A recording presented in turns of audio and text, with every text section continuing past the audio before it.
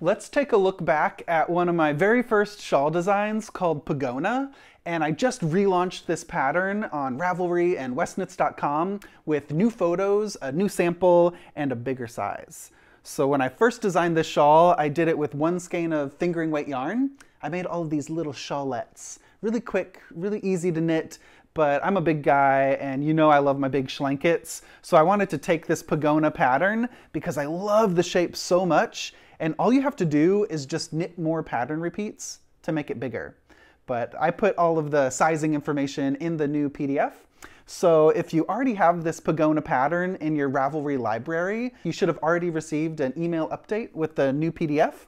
And if you get the Pogona as a new pattern, you'll get the new sizing as well. So you will still get the small size with one skein, and this is the large size, knit with 3 skeins of Qing Fibre Yak Singles. This is a really luxurious base because it has soft single-ply merino blended with yak and silk. So it's really soft, it's really shiny and drapey with that silk content. And the yak fiber is a gray fiber, so what that does is it gives this gray heathered quality to all the colors, and then when they're dyed on top of that gray base, you get that shadowy, murky, subdued tonality.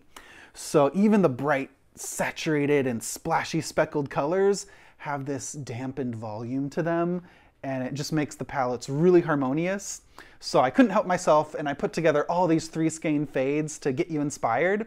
So here's some of the palettes we put together. We did all the colors of the rainbow, from blues and gorgeous greens. We have some pink tones and a lot of yummy neutrals with the Qing Fibre Yak Singles, with the Yak Silk Singles.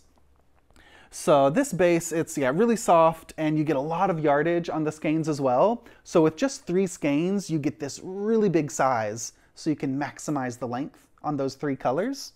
And I always recommend when you're doing your faded color palettes, I fade from light to dark. So you can use the colors in any order that you like, but if you start light, you get that darkest, most saturated color at the border.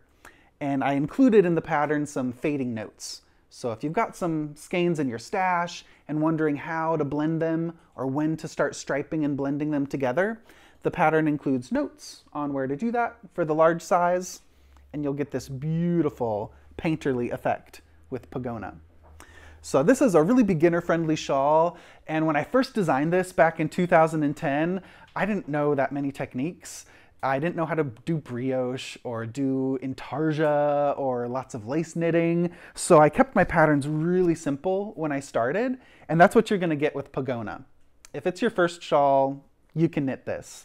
It's just knits, purls, some increases, and what I love about the increases is I started playing with that edge explosion idea by adding extra increases to burst the shape outward, and you get a shape that just effortlessly drapes on your shoulders. You don't gotta fuss with it so much because it's, not a straight wingspan edge. It has this big arched curve, so when you toss it around, it's just gonna stay put.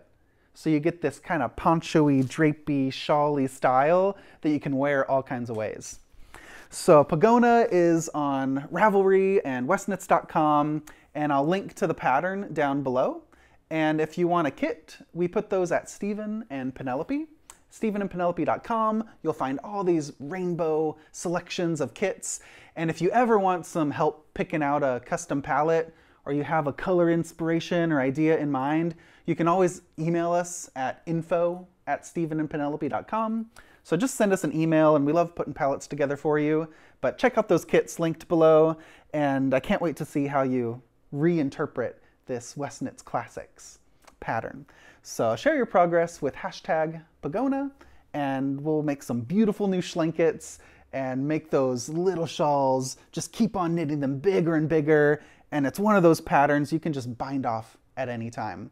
So if you think you're running out of yarn, just bind off, knit a couple garter ridges, and I included 2 different bind offs to choose from in this pattern. So I hope that gets you inspired for some new spring, summer shawl wearing. And I'll make some more fun videos, and maybe I'll look back at some other Westknits Classics patterns and see how to reinterpret and reimagine them for the yarn that we have today. So I'll see y'all in the next video, and thanks for watching.